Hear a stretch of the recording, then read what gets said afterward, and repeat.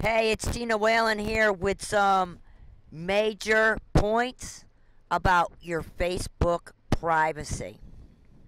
And what are shadow links?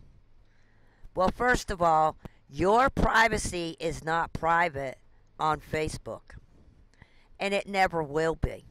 Okay? Yeah, they say change your settings for, to make your privacy be more private. Well, that's a bunch of BS because they're collecting your data, your information through shadow links. What is a shadow link?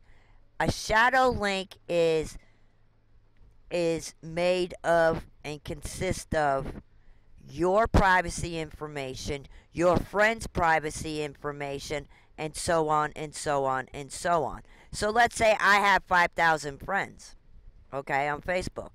Well, if I share something or tag somebody in a photo or whatever, post or whatever, my 5,000 friends and their friends and their friends and their friends are getting these shadow links. So they are collecting this data, okay, which is not good at all.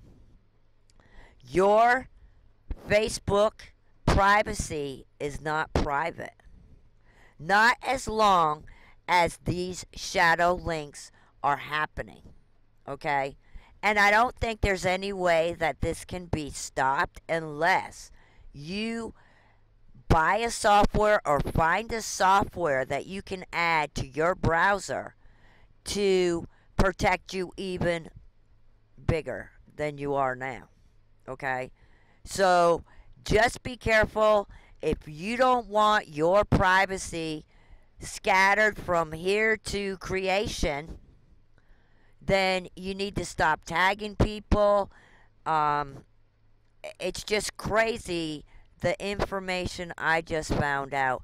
And I know there's tons and tons of people on Facebook thinks that Mark Zuckerman fixed the problem when they were hacked. Well, folks, he can't fix it. It's done. And there's no fixing unless, like I said, you get some type of software and connect it to your computer browser. Okay? So, these are true facts. It came out, and it needs to be out on Facebook so everybody knows this. Okay?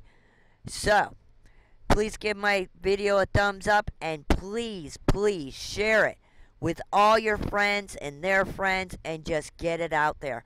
Because everybody that uses Facebook needs to know that their privacy is not protected as well as they think. Thanks for watching. I hope you have an awesome rest of the weekend.